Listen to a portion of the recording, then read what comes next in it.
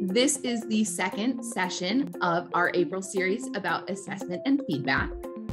So I wanted to introduce you to our lineup of instructional strategists. My name is Kelsey Katina. I am an instructional strategist with Wayside Publishing. I am in Chicago, Illinois, and I was a former Spanish teacher. Here with me tonight are my colleagues, Alexis and Carolyn. Lexi, do you want to say hi to everyone? Hi, my name is Alexis. I'm located in Oregon. I'm a former Spanish teacher, and now I'm also an instructional strategist. And we also have Carolyn too. Hi, everybody. Welcome. I'm Carolyn, and I'm based in Orlando, Florida. And I'm a longtime French teacher before joining these lovely ladies as an instructional strategist at Wayside. And we're so pleased to have you join us. And Carolyn is producing for us tonight. So as you have questions, she will be managing the chat. So if you have questions, feel free to put them in there and she will respond to them. So our game plan for tonight is to give you some highlights about tonight's session and our April series in general, and then we'll dive into our topics for the evening, which can be broken down into 3 sections. So we're going to talk about how you can make the call on which rubric format to use, and how you can use those rubrics effectively, and how you can engage students by providing feedback through those rubrics. So quickly, I just wanted to share some information about our April series. Like I said, this is the second session of our series. Our next session, which is next week, is all about figuring out how to assign numeric grades to rubrics. So next Tuesday, you can join us, same time, same place on Zoom. And Carolyn has put a link in the chat to register for that session if it interests you.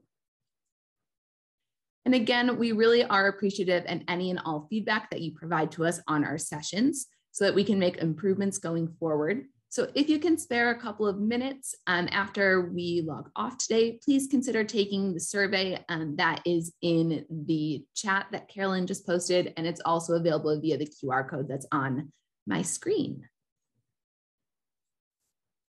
A couple of other things to note is that we do have a workbook available for you to download and use. This is a great place to take notes and engage throughout the session. You can access it in the 3rd link that Carolyn just posted in the chat, as well as through the QR code that's on my screen. So I'll give you a second to either open up that link or scan the QR code. And then from there, you can download the workbook, which is completely fillable and typable, so you can type right on it to take notes and follow along as we talk about rubrics tonight.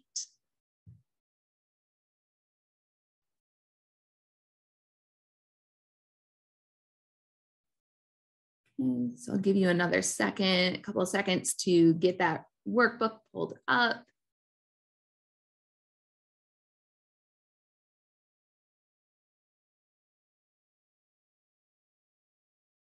Okay. And so really quickly, I just wanted to touch upon some of the top plays from last week. If you were unable to attend last week's session, you can catch the replay of it on our webpage, which Carolyn again just posted in the chat. But first, let me give you the highlights. That way we're all on the same page with where we're going tonight. So last week, Kate and Carolyn explained the importance of choosing assessments that show what students can do in the target language, and why both formative and summative assessments should be used to gauge progress. They also discussed the difference between proficiency-driven feedback and corrective feedback, and provided some strategies and suggestions for providing proficiency-driven feedback. And really, it's that last point that brings us to tonight's focus on rubrics, because rubrics really are an evaluation tool that lend themselves very, very easily to providing proficiency-driven feedback for students. So now that we've caught up on last week's top plays, let's go ahead and get started with our content for tonight. So the quote that was selected for tonight is, "Don't let the fear of striking out get in your way." And really, this quote is one that's been on my mind a lot lately. So Lexi and Carolyn, I don't know if you know this, but I have recently joined a kickball league in my neighborhood. It's been really, really fun, but I have not played any form of kickball, softball, baseball, t-ball since I was in elementary school. And because of that, there's been a bit of a learning curve. I'm not kidding. I've been playing for a few weeks and I have yet to be able to make it on base. I keep kicking the ball really high in the air and being caught out immediately. So while it's been really fun to play and meet new people, it's also been really, really frustrating because I feel like I'm letting my team down and everyone else makes it seem so easy. However, at my most recent game, I was talking to my teammates and they actually gave me a bunch of different suggestions on how to improve my aim and kicking ability. And so last night while we were playing, after I had been caught out 3 times already, and even though I was really frustrated and worried that I had let my team down, I finally kicked a grounder to third base and I made it all the way to second. So I was very, very proud of myself. And so you might be wondering what exactly this all has to do with rubrics. Well, just like my experience with playing kickball on Tuesday nights, I struck out a lot when I was using rubrics in the classroom. I have used a variety of rubric types and formats, and I have struck out many, many times. From the format of the rubric that I used to the domains that I included, to even the wording of the criteria on my rubric. It took some time to be able to make it on base regularly and eventually cross home plate with using rubrics, but each and every one of those strikeouts were really valuable moments that taught me how to use rubrics more effectively. So tonight, Carolyn, Lexi, and I are going to share with you some tips that we've learned about using rubrics effectively in the classroom. And so with all that being said, I just want to see where everyone is at on our metaphorical softball, baseball, or even kickball diamond. Feel free to post your answer in the chat, or you can fill it in the box on page 3 of your workbook. But I'd just like to know, where are you at? Are you in the batter's box? So are using rubrics new to you? Have you tried them out a few times but you're struggling to see success with them? Have you made it on base where you do use them fairly frequently, but you're looking for some tips and strategies to help make your use of rubrics a little more effective? Are you crossing home plate where you're comfortable using rubrics to assess and evaluate student work? Go ahead and let us know in the chat where you're at.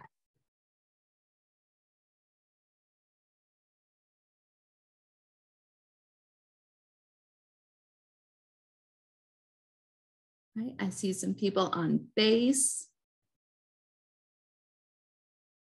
Some are in the batter's box. Crossing home plate and looking for some new ideas on base using ACTFL rubrics. Awesome.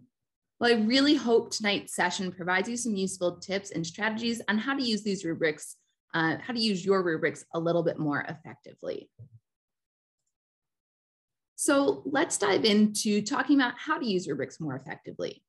When deciding which rubric to use, whether you write your own or using a ready-made rubric like the ones found within Wayside Publishing's resources, whether or not you choose to make your own or use ready-made rubrics, there are a couple things to keep in mind to help you get on base and score those home runs. First and foremost, consider the communicative task that students will do. Is the task going to be an interpretive task? Is it an interpersonal task? Or is it a presentational task? As Strum and Gleason state, the rubric used for evaluation needs to fit the communicative purpose and should be developed based on the requirements of the communicative task. So I want to pause and take a moment to emphasize the communicative part of this quote. Like Kate and Carolyn discussed last week, you want to make sure that the task that you are assessing allows students to demonstrate what they can do with the language and not just assesses their ability to rotely recall information in a fill-in-the-blank or a multiple choice activity. So again, really making sure that that task is communicative and that it works in one of the 3 modes of communication. And then once you've determined what type of task students will do, then consider the format of the feedback that you want to provide. Are you looking to just check off boxes? Do you want to write your students a message and have a conference with them at some point? Or do you want to focus on each individual area of their work? Or do you prefer to look at their work as a whole? So I want to give you some time to think about a performance-based task that you have planned or one that you would like to do with students. This could be a formative assessment, it could be a summative assessment, it could be a task that you've done for many years or one that you are trying out for the first time. So think about your task and have it in mind. And then I want you to consider these two questions. What type of task is it? And what type of feedback do you want to provide? You can record your answers on page 3 of your workbook or just think about them. But I'm going to give you about 1.5 minutes or 2 minutes to think about this. And I just want you to think about it. There's no need to share out in the chat quite yet. Okay. So for me, I want my students to complete a presentational speaking task, and I would like to conference with them about their responses. So I'll go ahead and give you a couple moments to think about your performance-based task and these two questions.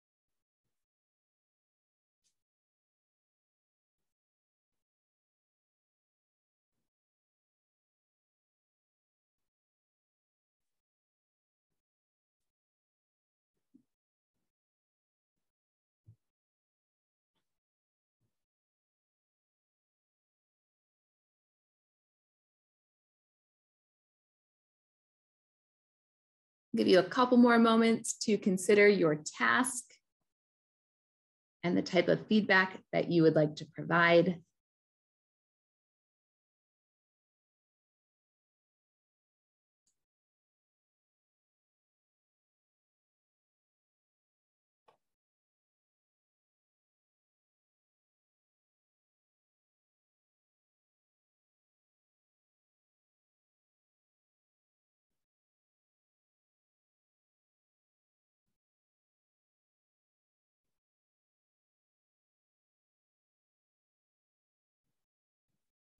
Okay, so now that you've had some time to think about a communicative task that you're planning to use in your classroom, and that you've had a time to consider what type of feedback you want to provide, let's talk about the type of rubric that you decide to use. Because really, your answers to these first two questions have a lot of an impact on the type of rubric that you decide to use. And something that was new to me when I first started using rubrics is that there are multiple types of rubrics to choose from. So we're going to touch base and talk a little bit about 3 different types of rubrics, starting with analytic growth rubrics. Here are 2 examples of analytic growth rubrics. When you look at an analytic growth rubric, you will notice that these types of rubrics are very, very detail-oriented. They separate and score the pieces of an activity or a task individually to create a total rating. These rubrics really focus on the process behind the task, and analytic growth rubrics really do allow students to see how they are progressing in multiple domains and aspects of a task or an activity. And while these rubrics can be a little bit more time-consuming to write and use due to their detailed nature, they do provide a lot of very specific feedback for students at every step of the task. So analytic growth rubrics are one type of rubric to choose from. Another type of rubric would be a holistic rubric. So these types of rubrics are used when you want to assess students' work as a whole. They rate an activity in its entirety without regard to the separate pieces. So again, focusing more on the overall product as opposed to each individual process of creating that product. The criteria are often grouped together according to proficiency level, so you can use them to assess students based on where the majority of their evidence falls. These types of rubrics can be a little overwhelming to students sometimes because they don't break down that criteria into smaller pieces. However, they do provide ample opportunities to give that proficiency-driven feedback and are really a great tool for students to use to self-assess their own progress. And then the third type of rubric that I wanted to touch upon tonight are the single point rubric. So single point rubrics focus on the meets expectation or the on target criteria. And a single point rubric is really helpful because it provides opportunities to point out areas of strength and areas in need of improvement relative to that on target criteria. These rubrics may require a little bit more time to use due to the need to write individual comments for each one, but they do provide opportunities to provide very specific individual feedback to students, and they can serve as a basis for a conversation or a conference between you and the students. Now, I very, very quickly just glossed over these three types of rubrics. So if you want to learn a little bit more about each type of rubric, I recommend checking out Jennifer Gonzalez's post about the three different types of rubrics on the Cult of Pedagogy, which goes into a little bit more detail about analytic, holistic, and single point rubrics. And Carolyn has dropped a link to that blog post in the chat as well. So now that we've talked and recapped a little bit about the three types of rubrics, holistic, analytic growth, and single point, I want you to think back to that assessment that I had you reflect upon or think about. Based on the two questions that you answered earlier, what type of task will students do, and what type of feedback do you want to provide, which rubric format would you choose? And would you elect to go with an analytic growth rubric? Would you prefer to use a holistic rubric? Or would you prefer to use a single point rubric? I'll give you a second to think and consider, and then I invite you to share your responses in the chat. And I really want to emphasize that there is no right or wrong answer here. It's all about what best suits your needs and fits the answers to your questions.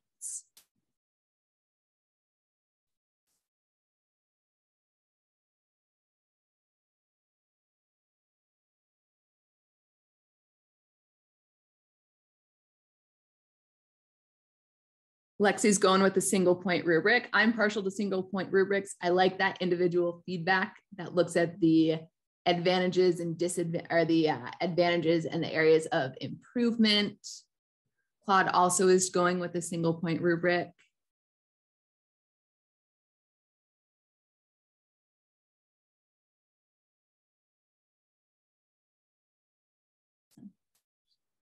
Okay. Well, regardless of which rubric type you have chosen, I want to provide you some quick tips that you can use as you make the call on what type of rubric to use.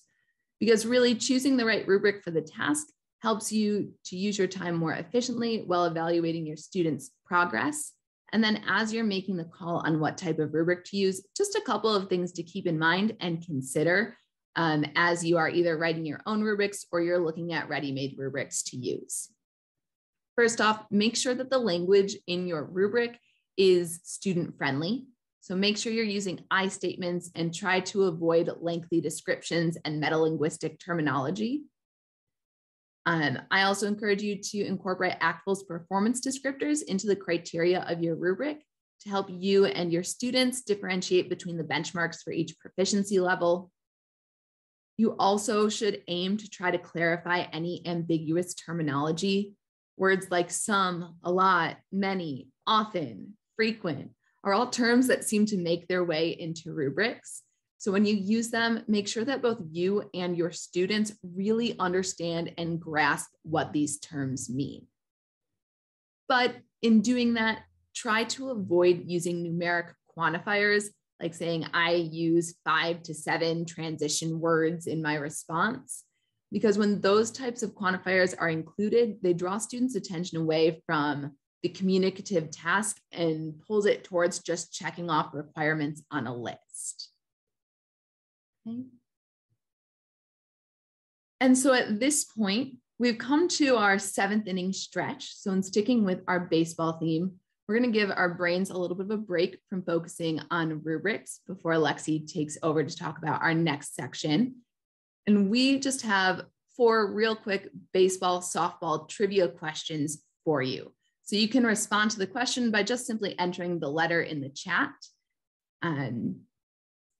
So our first question, we'll see if anyone knows which team won the World Series in 2021. Any ideas?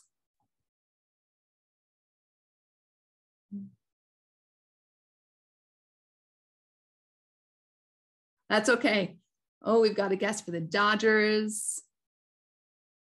The correct answer is A, the Atlanta Braves. And I think it was one of, well, maybe don't quote me on this, but I think it was a very big win historically for the Atlanta Braves. Okay. Now, the 2020 Olympics happened over the summer. Does anyone know which team won the gold medal for softball in the 2020 Tokyo Olympic Games? Your options are A, Canada, B, the US, C, Japan, or D, Mexico. See some guesses for Canada. The winning team, the gold medal team for the 2020 Olympics was Japan this year.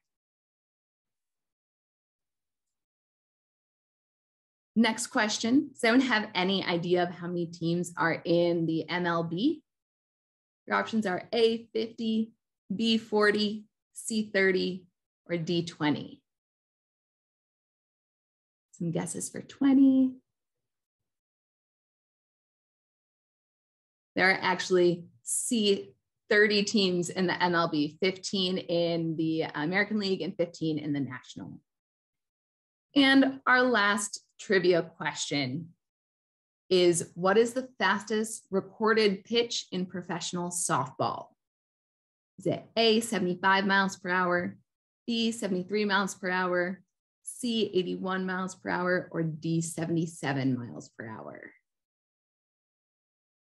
All right. I see a lot of C's for 81 miles per hour. The correct answer is actually D, 77 miles per hour. And it was pitched by Monica Abbott in 2012. So with that being said, thank you for taking a little bit of a brain break with me. And I'm going to hand things over to Lexi as she talks a little bit more about how to use rubrics effectively. All right. Thank you, Kelsey. Yeah, 77 miles an hour on that fast pitch softball. And remember, softball pitchers are much closer than baseball pitchers, so less time to think about that pitch as it's coming at you. All right, so hopefully that gave your brain a nice little rest, and maybe you even learned something about baseball or softball that you didn't know before. But now we are going to dive back into using rubrics with our assessments. So detailed rubrics like that complete analytic growth rubric that Kelsey showed us cover many different domains and criteria, but they can also be overwhelming to both teachers and students. It can also take a lot of time for a teacher to compare the student work against several different domains, and it can be difficult to provide effective and timely feedback with such a detailed rubric. So what can we do about that? In softball, if the pitcher is really fast, like Kelsey just said with that 77 mile an hour fastball, the batter can choke up on the bat a little bit, and that helps their bat get across the plate more quickly so they can adjust to that quick pitch. In a similar way, we can shorten up our rubrics to make them more manageable and effective for us and our students. By using a more succinct rubric, we can focus on the most important and relevant domains for our students and save ourselves as teachers time and energy in the process. We also want to make sure that we are providing the correct type of feedback for students. First of all, our rubric needs to match our assessment type. So ask yourself if the rubric that you want to use is really the best rubric for that particular task that students will be completing. Secondly, it's important to choose the correct rubric to align with the type of feedback that you want to provide.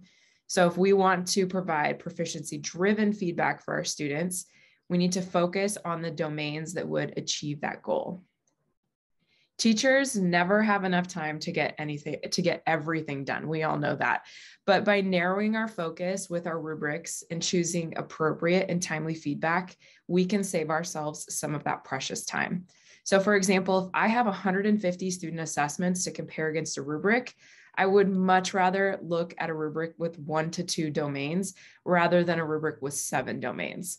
And if I'm going to take the time to write comments for my students, I would rather spend time writing a quick comment that gives students a goal or something tangible to work towards, rather than a series of corrective feedback marks that they might not even look at.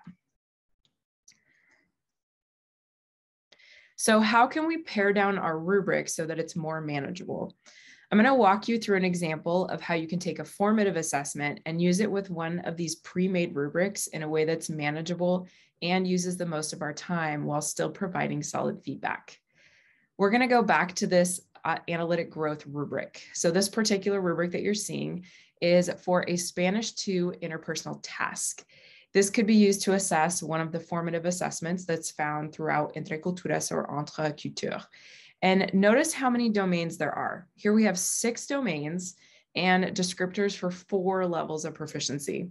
That is a lot for one task. So I'm going to cut this down and make it easy to use for myself and for my students. So I'm going to be referencing documents that come from our Intercultura series that are found within the learning site. So if you don't have access to those right now and you're interested in previewing these documents, you can actually request digital access to our materials. And Carolyn just put that in the chat. You can go to that link and fill out the form to request a sample, and then you're able to look through and see some of what we offer. So this is an example of a formative assessment from Entre Culturas 2, and this one is an interpersonal writing task. Students are going to read an email from Enrique where he's talking about his school in Ecuador, and then Enrique is asking our students some questions about what he can expect from schools in the United States. Students are going to answer his questions about their own school. So questions about how big the school is, how long their classes are, what their teachers are like, different details about their school in the United States. And so students will write that as an email to respond to Enrique, and this will be their interpersonal formative assessment that they're going to turn in. So keeping that formative assessment and the tasks in mind, I'm going to look at the rubric domains from the analytic growth rubric that we saw earlier. So on the right here, you can see what the students are going to do in that task. And on the left, you can see the 6 domains from that rubric. And 6 domains is a lot for that one formative assessment. I really want to pare this down and focus on what's most meaningful for me and my students. So now it's your turn. I'm going to give you a moment. Look at the assessment on the right. What are students going to be doing? And then the criteria or the domains on the left. And I want you to pick 1 or 2 domains that you would focus on for this assessment. So you can put the numbers in the chat, like would you focus on number 2? Would you focus on 4 and 6? What do you think are the most important? So put those numbers in the chat, or you can circle them in your workbook as well. They're on page 4 in that workbook.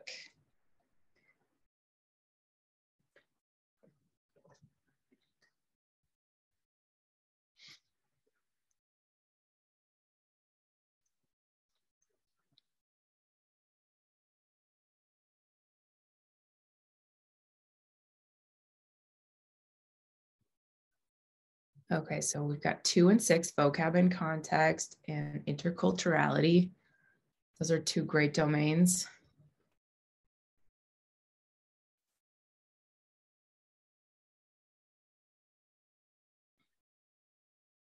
4 and 5, comprehensibility, comprehension, 2 very important things that go hand in hand. Yes. 2 and 3, vocab and function and text type. 1 and 4, quality of interaction, comprehensibility. Great. There's no wrong answer here. It really depends on what you and your students have been doing in your classroom and what's really the most important for you as well. So if you want to learn more about domains and criteria, Carolyn is going to put a link from ACTFL into the chat where you can go find more general information about these things. But for this particular activity, we are going to rely on our analytic growth rubric from Wayside. Okay, so for me and my students, I am going to choose to focus on the domain of how do I use language, function, and text type. So that's the one that I am choosing for this particular assessment. So now that I have my rubric narrowed down to 1 domain, it's much easier for me to envision how I'm going to use this rubric with this formative assessment. I can compare the student writing to the different criteria in one domain and then select a proficiency level that's best reflected by that student work. And you can see there's 4 proficiency levels up there at the top. So I can leave it like this, or I can narrow it down even further. So for this particular task, at this point in the year with my Spanish 2, I'm going to say that novice high is our goal for this task. So now I have narrowed it down to not only the domain, but also the criteria. That's leaving me one box that I'm really looking at for this particular assessment. From here, I can use this description to create a single point rubric. So let's see what that looks like. This is an example of a single point rubric that's derived from that analytic growth rubric. And you can see how much more condensed this is. So instead of having 24 boxes with text in a table, I now have 1 box with text. And I need to decide whether the language accurately describes the targeted goal I want students to reach. By looking at the text here, is it clear to me how I will evaluate the student work? If not, what can I tweak in the description to make it more user-friendly? And very importantly, is the language clear for students? Do my students know the difference between simple sentences and phrases? Do they know what original sentences means? And if not, I either need to teach those up front so students know what to expect, or I can change the language in this description so that it's more student friendly.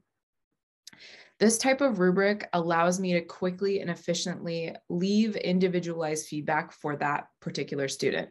I can decide whether or not that they've met that criteria that's listed, and I can include comments specific to that student work about where they exceeded or where and how they can improve further. I want my students to see this rubric a few times before and during the assessment as well. They should be as familiar with this rubric as they are with the assessment task. So now that I've created this rubric, how do I know that it's appropriate for my assessment? So one thing that I can do is test out my new rubric by comparing it to examples of previous student work. So if I have some work laying around from the last few years where they've done this assignment or a similar assignment, I can pull those examples out and compare them to the rubric that I created to make sure that rubric is appropriate. Part of coaching, whether it's in education or in any other aspect of life, is to set expectations by showing good examples to our players or our students. By showing previous student work that met your expectations, students have a goal, a context, a frame of reference for what they're about to do. So what can you do if you don't have any examples of previous student work? So one thing that you can do is create your own example for students, but remember your proficiency level versus their proficiency level. So create something that looks like a piece of student work. Another thing that I like to do was ask one of my former students to write something for me to use it as an example in this case. Oftentimes I had former students who had already taken my class come back as a teacher assistant. And so they were hanging out in my room there to support me anyways. And I could give them that task to do a few days ahead of time and they could write something up for me. Another great place to look for help is if you have exchange students in your school.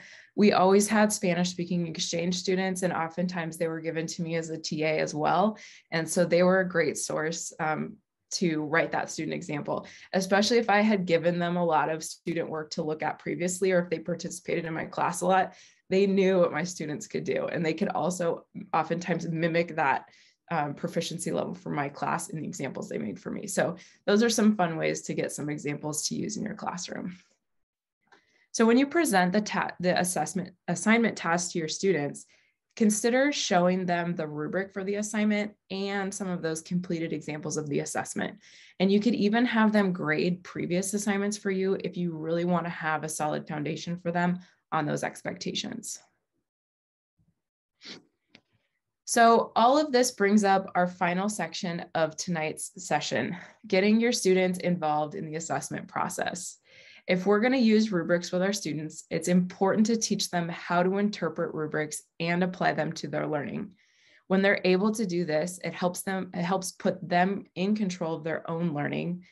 At a base level, students need to see that big picture of the task and see how it's assessed. And from there, they need to understand how the rubric addresses specific components of that task. To recap, here are some tips to teach students how to make the most from rubrics in your classroom. First of all, students need to understand the various types of rubrics that you're using and the purpose for them, but be sure to use student-friendly language and examples. Secondly, think about what the rubric is saying. If the terms reflect a lot of technical jargon, students likely will not have a solid understanding of what's being described to them. One way to make rubrics student-friendly and to help students develop a better understanding and awareness of the criteria against which they're being evaluated is to develop common vocabulary for the domains and descriptors with students. You could even invite students to help you create some of the language in those rubrics so that it's clear to them and to you as well. In addition, include in your lessons some repeated practice sessions on how to use rubrics with students. Share anchor examples of students' performance along each point of the continuum so they have a clear picture of what performance looks like. Another simple practice is to create and use a simple, generic single point rubric for interpersonal practice during class as well. Just like in sports, when we're working with rubrics, practice makes progress. Rubrics become easier and more effective the more often you use them and your students use them as well. Tonight, we've covered a few topics about rubrics.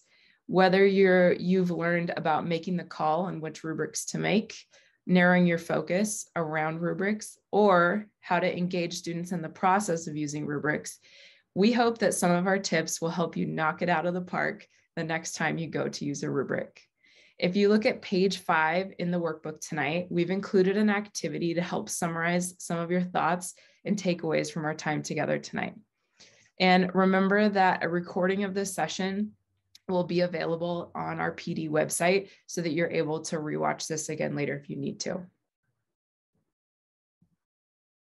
Again, we really appreciate your feedback on tonight's session so that we can make improvements going forward. If you could spare a couple of minutes, please consider taking the survey accessible from the QR code here or in the tiny URL, and we'll put that in the chat again. Actually, Carolyn already did.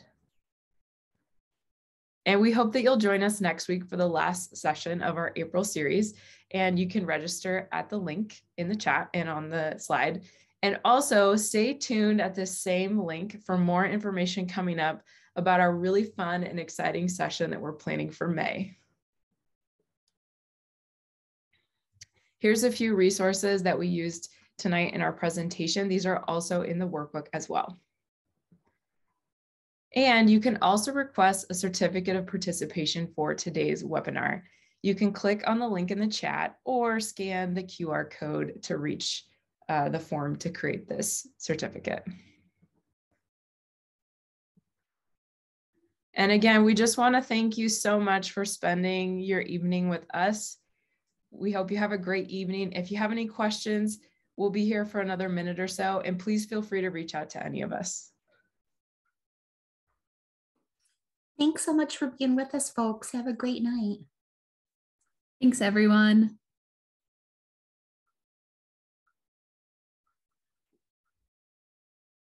Thank you. I was wondering if I could ask a question.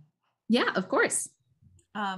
So I use intercultural. I teach French, and the rubrics are very helpful with, it aligns nicely with the ACTFL proficiency standards with, novice low, novice high, etc. But I find that the students progress so slowly from one level to the next, like it's over a whole year, right? That they might make progress from novice high to intermediate low or something like that. I was wondering if you or anyone here does something a little more granular in that regard so that students can feel that they're making progress or see where they're making progress, that it's not like, oh, here I am, intermediate, novice high again for the third month in a row. Obviously they're doing it in a bunch of different topics, right? So like you've achieved that level and then next topic, next level, like they can see that they achieve, novice high in a variety of different topics that they didn't know before. But just any suggestions or any thoughts you have on that of student, more granular student progress, I guess, in the short term. Well, I think a couple things come to mind. One is to really share with the students that actual visual of the proficiency, that kind of inverted pyramid, so they can see how, as you progress up, there's so much more that you're, focusing on with the language, and that it takes time, and for them not to be discouraged by what they can't do, but just to focus on what they are able to do. And I think, it's nice to have them look at, like let's say they're at the novice mid level, I would take time to celebrate with them what they can now do as a novice mid that they couldn't do as a novice low. And then, with that too, there's the rubrics that we have that allow students to kind of really focus in on what they're able to accomplish. And it's sort of the tracking document that you find in the teacher's resources folder. If you look at that, that might be nice for each student to have one of those, just to have on pencil and paper documentation of how much they've come along and what they can now do. And then I think too, tapping into the portfolio is another great way for students to, celebrate their what they, their growth, essentially, both in not only language, but in interculturality too, how much they're learning about the Francophone world, and, how much that's impacted the way that they see the world, their own culture and their own values and beliefs. Thank you. Yeah, I do really like to have them have a portfolio at the end, and have them show like a starting, a mid, and an end, and then let them go back and redo one that a sample that they've done, and show how much they have learned, and they've done that. So that works really well for like the long term. But yeah, in the short term, I think you're right, just focusing and maybe that's it, having them put in their own words what progress they've seen, to look for that. So thank you. Yeah, absolutely. Thank you for tonight. You're so welcome. We're glad you're with us. And too, we really do enjoy connecting with our French teachers. And I don't know if you're on our Facebook page, but you're on your wayside. We post tips and tricks and strategies, so that might be another way to stay connected with other people who use the resources.